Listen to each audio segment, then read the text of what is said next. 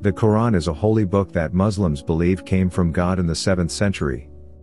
God gave these messages to a man named Muhammad while he was in two cities, Makkah and Medina.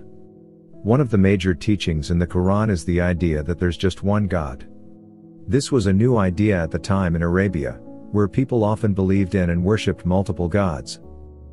In this video, we will explore the story of devoted Christian Dr. Gary Will's answers about Holy Book the Quran. But before we get started, make sure you smash that like button, hit the bell icon and subscribe to our channel for more videos. Let's get into the video. 1. Different teachings, same central belief. Essentially, this is not the first time that the belief in a singular deity has been shared. This message was initially given to the Jews in Hebrew, then to the Christians in Greek, and later to Muslims in Arabic. These three different revelations are significant in differentiating the followers of the book, each having a unique agreement with the same God. There is only one God.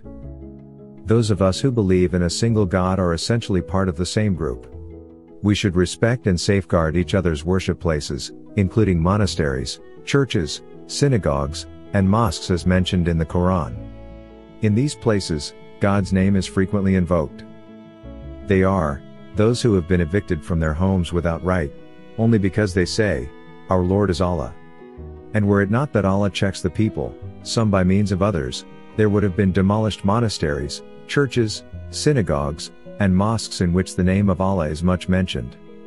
And Allah will surely support those who support Him. Indeed, Allah is powerful and exalted in might.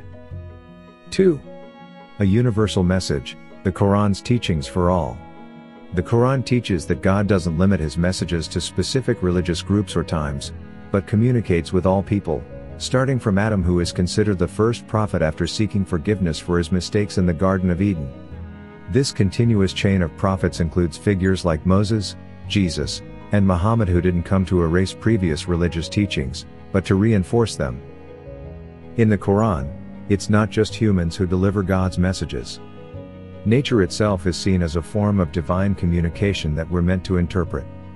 We can find hints of God's purpose in the beauty and majesty of the universe. For instance, Moses isn't the only voice on the mountain itself is speaking. Solomon listens to the birds. Every moment, the world sends us clues about the splendor and strength of its creator. This realization should encourage us to respect and protect God's creations, a crucial lesson for our time when environmental sustainability is a pressing concern. 3. A call for compassion and moral conduct. The Quran, the holy book of Islam, is more focused on inspiring its readers through poetic verses rather than imposing laws. It lays a strong emphasis on living a life full of empathy towards other living beings, as part of God's creations. Violence is strictly sanctioned only in cases of self-protection, and it is never supported for the purpose of propagating the faith. Business interactions, whether they are with Muslims or non-Muslims, must always adhere to high ethical standards. Exploitative or unfair practices are strongly discouraged. 4. Women's empowerment. During the 7th century, society practiced polygamy, a concept similar to early Hebrew traditions and initial Mormon practices. But there was a strong emphasis on treating women with respect.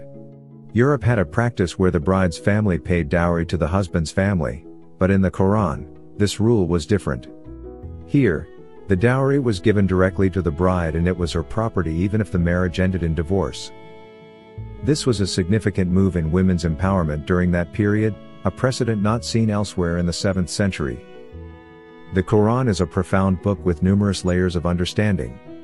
Its teachings hold value for everyone, even those not following Islam. As Pope Francis indicated, everyone, including non-Muslims, can gain wisdom from the Quran. What do you think is the most significant aspect of Holy Book the Quran? Please tell me in the comment section. If you found this video helpful, Wow, I love this new insight about the Quran, talking about the right of the woman, and Quran does not support, evil, it does not support bad, it does not support, fight and all those stuff. This actually allowed me to understand more about Islam, about Quran, and he did. Quran says Allah is powerful and must be exalted in might. You know, that's when you feel the power of Allah through the Quran because of the mighty works, you know, he did through its servants, you know, Prophet Muhammad. And what I also took from it is the fact that Adam was the first prophet in the Quran, even though Adam was not considered as a prophet in the Bible, but he's the first prophet in the first prophet in the Quran, even though he was not considered as the first prophet in the Bible. And when he disobeyed God, he asked God for forgiveness in the Quran, and God forgave him. And you know, people learn from Adam due to his, you know, remorsefulness. So I learned a lot from this whole explanation about Quran. It made me understand more about Islam, and beautiful. One has to take this time to sit down as a non-Muslim or even as a Muslim and watch this video all over and over again. Then you will get deeper understanding about Quran itself.